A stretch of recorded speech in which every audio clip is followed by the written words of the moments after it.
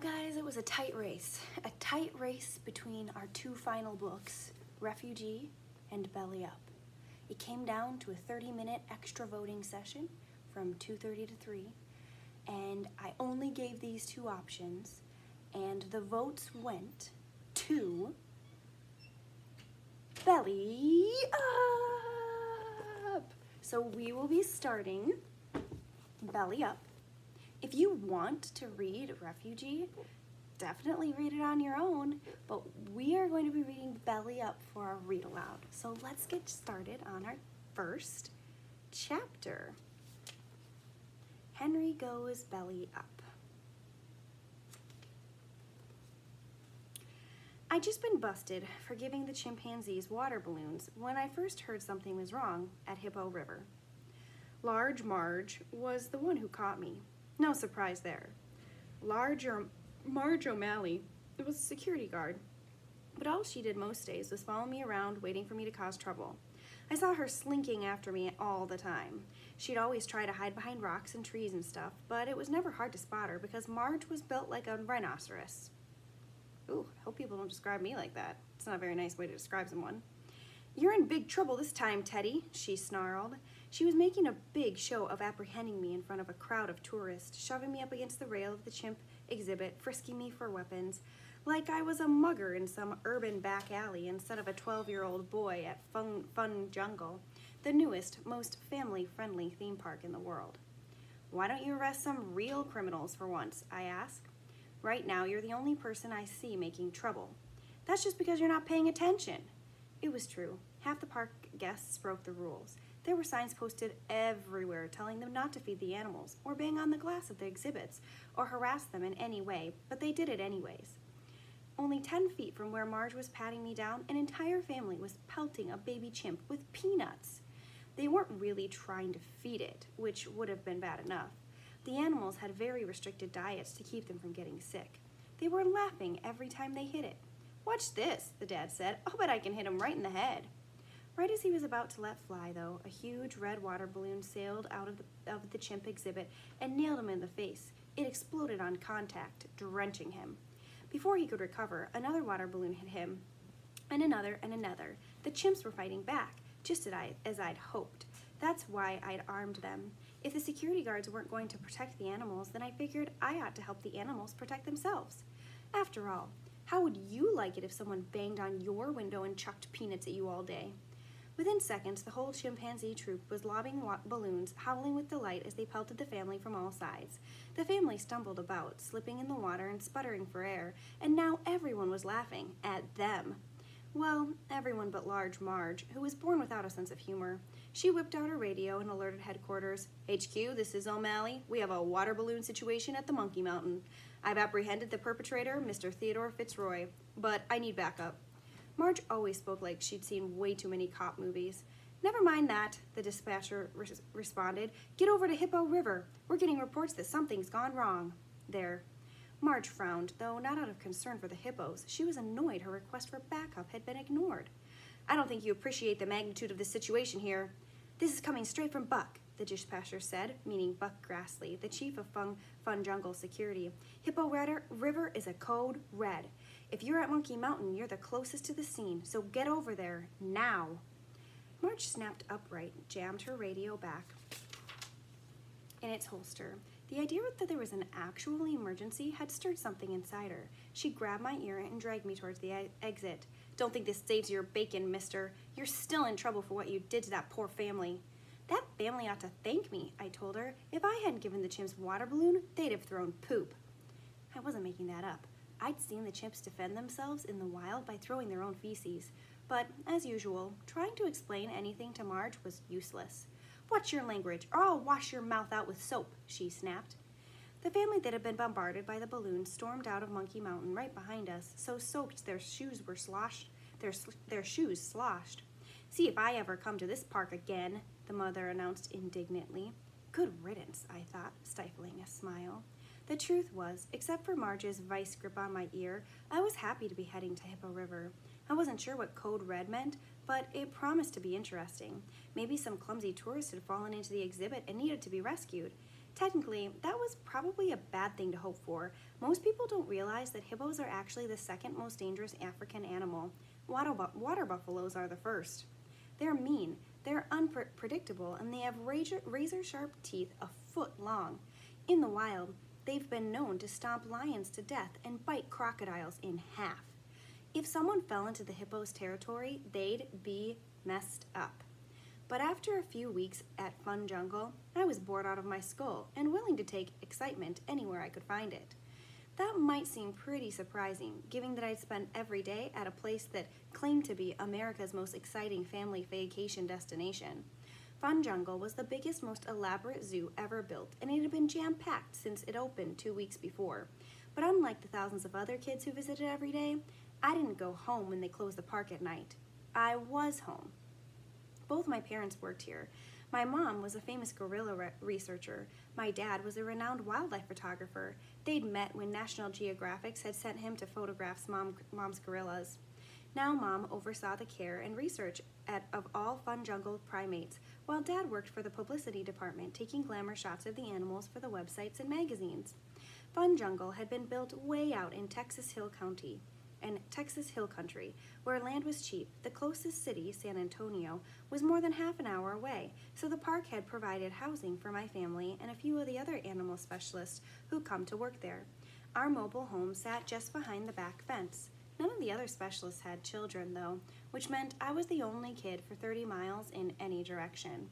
Now, don't go thinking I was bored because I don't like animals. I do. In fact, I bet I know more about animals than any 12-year-olds you've met. I spent the first decade of my life living in a tent in the African Congo. I didn't see a TV until I was 6. Instead, I watched animals, and Mom and Dad taught me everything they knew. I learned how to track elephants, communicate with chimps, and defend myself against a hungry leopard. Man, I heard about animals you've probably never even heard of. Bongos, hammerkops, gaboon vipers, guenons. My first friend was a gorilla my age named Mafuzi. I loved being around animals every day. I was bored because until not long ago, I had an amazingly exciting life. Living in the Congo was one incredible experience after another, and when I did leave the jungle, it was always to visit fascinating places with my father on his assignments. Dad was a real adrenaline junkie, and he encouraged me to embrace adventure. We'd rappelled into caves to find giant bats in Mexico, stalked tigers in Uttar Pradesh, and even snorkeled with blue whales in Fiji. But then, right after I turned 10, a civil war broke out in the Congo, and my parents decided it was no longer safe to raise me there.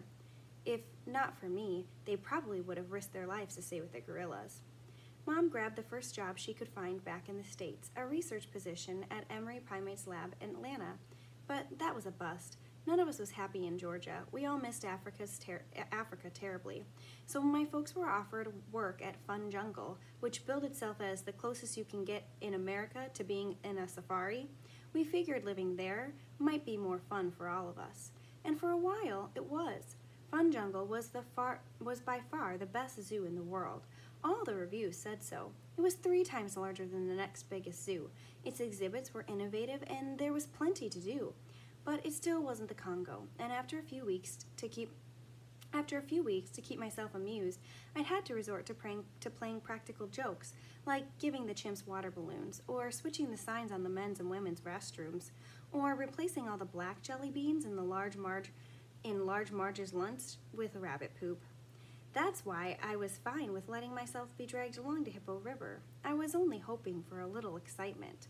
It never occurred to me that Henry would be dead. It didn't occur to Marge either. She shoved through the crowd at Mabuko Hippo Overlook, still dragging me by my ear, flashing her little tin badge, and suddenly there Henry was, lying in the shallow water of his enclosure, all 4 legs pointed straight at the sky. Most of Henry, and there was about 4,000 pounds of him, was underwater, resting at the bottom of his pool. I couldn't see his body since the water was clouded with hippo poop, as usual. Only his feet were visible, jutting above the surface, pale white now that the blood had drained from them. They were thick and stubby and looked like giant moldy marshmallows floating in day-old hot chocolate. "Isn't that cute?" a mother asked her children. "Henry's sleeping upside down." Marge's grip finally relaxed on my ear. She was so stunned she'd forgotten about me. Instead, she stared at Henry vacantly, not knowing what to do. She wasn't the only one. There was always a crowd at Hippo Overlook, but today it was more packed than usual. Maybe word had gotten out that Henry had kicked the bucket, and some folks had come running to see. But most of the visitors appeared to have been caught by surprise. They stood there, gaping at those feet, unable to believe that Henry the hippo was dead. I admit, I was pretty shocked myself. Since Fun Jungle had more than 5,000 animals on display, you'd expect things would go wrong now and then. Every day, dozens of animals got sick, maybe even one or two of them would die. But for Henry to go belly up? That was pretty much the worst case scenario, given that he was the park's mascot. Fun Jungle had been advertising all over the world for a year before it opened, and every one of those ads, every TV commercial, radio spot, and billboard featured Henry. Well, not the actual Henry, but a cartoon version of him who said corny things like, "Come visit Fun Jungle, it's more fun than a barrel of monkeys, and I ought to know." Cartoon Henry didn't look much like real Henry. He was skinny, purple, and friendly, while the real Henry was fat, gray, and mean. But that didn't seem to bother the tourists. Henry was famous, so they flocked to see him. It was bizarre. There was a far more interesting hippo, Henrietta, in the exhibit right next to Henry's, but most guests didn't give her a second glance. Henrietta could have done backflips, and everyone would still be packed 10 deep to watch Henry nap. "Wake up, Henry, it's time to get up," a little boy near me yelled. Several other boys decided this was a good idea and joined in. Their parents looked at one another blankly. Cartoon Henry had told them all that a day at Fun Jungle was supposed to be non-stop family fun, explaining the circle of life and death threatened to be quite the opposite. "Johnny, please," said one mother. Her son was happily proving he could chant the loudest. "I don't think Henry is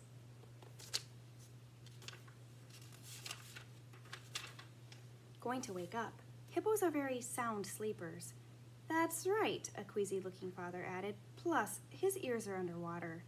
Hippo River was the most popular exhibit in Fun Jungle, though this wasn't only because of Henry. It was right by the main entrance, the first thing visitors saw as they came through the front gates.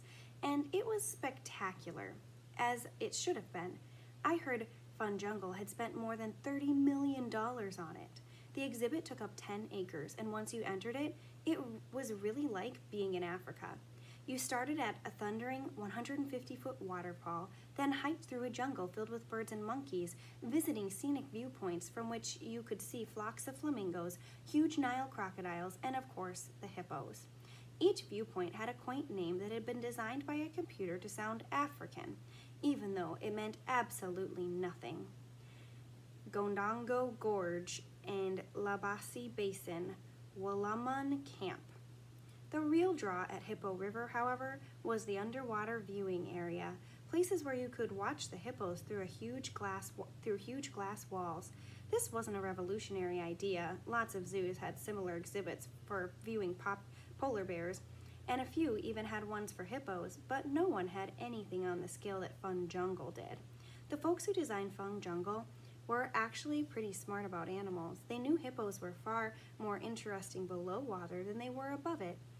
Man, a lot of the time, and I know this from experience, you can watch the surface for hours and never even see a hippo. They need to breathe only once every 10 minutes, and even then, they usually just poke their nostrils out. But underwater, it's a whole different story. Hippos swim, play, eat, give birth, and nurse their young at river bottoms. Mom told me they always make baby hippos down there, but Fun Jungle kept Henry and Henrietta separated during visiting hours to make sure this didn't happen in front of the guests. Plus, while hippos look like big, lazy sacks of fat on land, they're surprisingly graceful in the water. So Fun Jungle had 8 gigantic windows to view them through, and even a pricey restaurant where the prime tables were right against the glass. Guests could have $14 hamburgers and watch hippos swim past a foot away. You can't do that in Africa. Unfortunately, there had been a few glitches with the exhibit. Most obviously, the water filtration system wasn't strong enough.